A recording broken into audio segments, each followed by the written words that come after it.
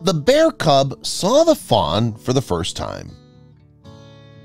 People who have domestic pets, dogs, cats, fish, birds, and so on, get to see their unique interactions all the time. That includes how animals behave with their species, as well as others.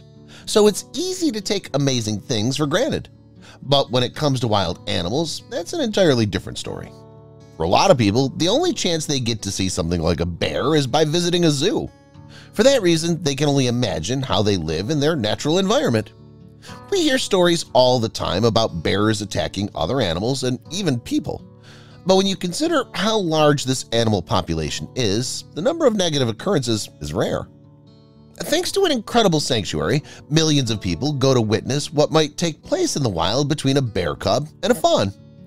Located in Hillsboro, West Virginia, is an animal sanctuary where the staff takes in all kinds of creatures that were abandoned, neglected, or injured. Their goal is to rehabilitate and release them back into the wild.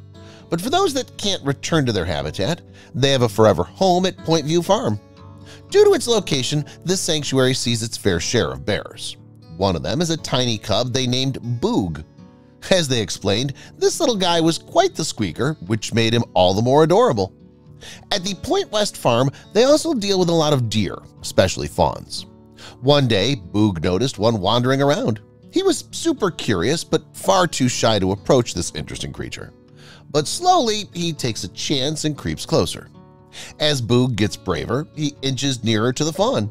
That's when she stretches her neck out to sniff him. But instead of going any closer, the sweet bear became nervous. After holding his pose for a few seconds, Boog decides he'll try again. So he moves towards the fawn, hoping they can become the best of friends. At this point, the fawn hasn't budged. But as he gets closer, he has a change of mind. For whatever reason, shyness enveloped him. So he retreated toward the staircase where he'd have a better place to hide. Even though Boog wanted to make a new friend, he just couldn't muster up the courage. Instead, he kept his body behind the railing with only his head peeking out. He still wanted to watch the fawn, but without getting so close. Throughout the ordeal, you can hear an individual trying to encourage the cub to meet his new friend, but then he kinda makes fun of him. Why would a bear be afraid of a fawn? It's so incredibly funny.